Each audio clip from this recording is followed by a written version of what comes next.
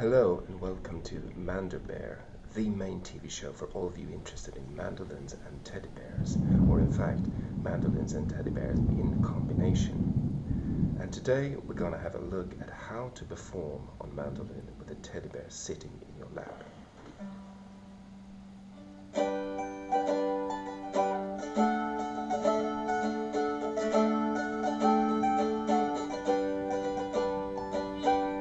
Well, playing mandolin without a teddy bear, that's easy.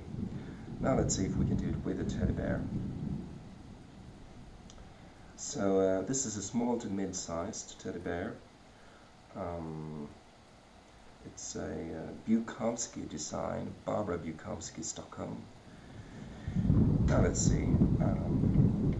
If we put the bear something like this, you have to make sure that no part of the bear touches the strings, because it will mute the strings and destroy the sound.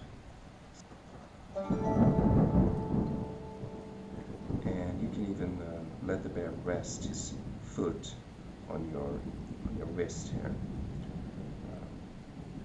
Now let's see.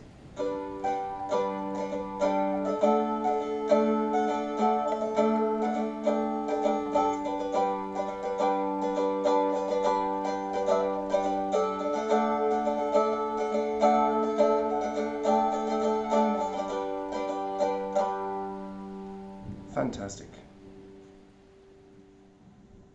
Thanks for watching. See you.